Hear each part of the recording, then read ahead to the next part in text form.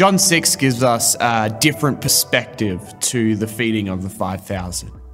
It's the same similar sort of story as you've heard. You know, Jesus has been preaching for a long time, and then all the crowd is there, and it's more than 5,000 because they're just counting the men in that. So we're talking about probably 10,000 plus. And Jesus has to feed them, or the disciples think that Jesus needs to feed them.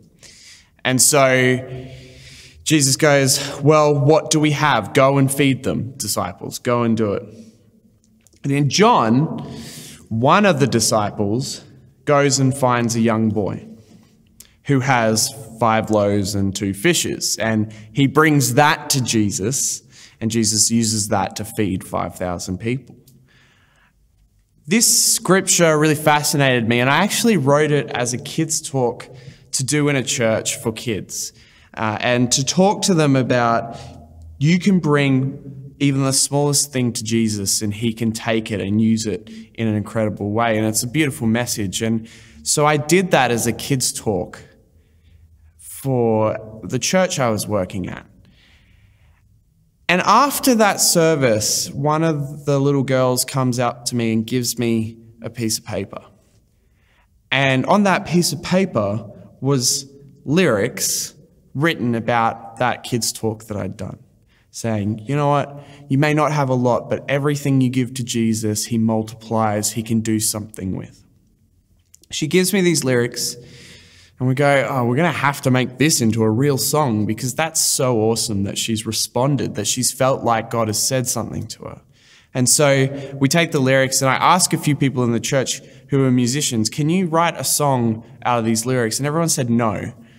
And so I asked Connor, because I knew Connor could write songs. And so Connor started helping me write turn these child's lyrics that she'd written and turn them into an actual song. And it's called Christ is Here.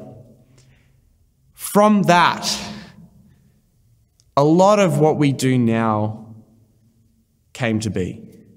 From what this little girl brought forth, we actually made creative, and we started working together and writing songs off what that little girl had brought to us. And we got to play that song at the church I was at, and she was super happy and loved it. And, you know, her family got to hear it at another church as well, and it was great. But this seemed to mirror in some way what Jesus does, which is to take what little we have and use it in a spectacular way.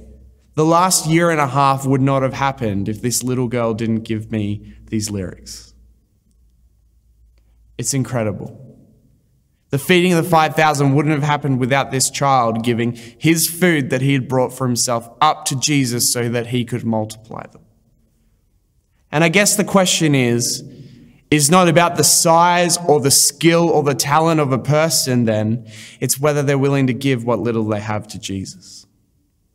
Because when Jesus uses it, he multiplies it.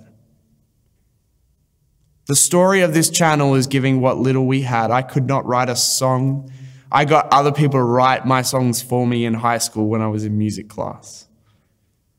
But I gave it a go, and I gave what little I had to God, and I worked with Connor, and I learned how to write songs. And here we are, an album created, a channel. We just gave what little we had, and Jesus does something with it. So that's the challenge for this month. What can you give to Jesus, the little things, that he then can multiply? Food for thought.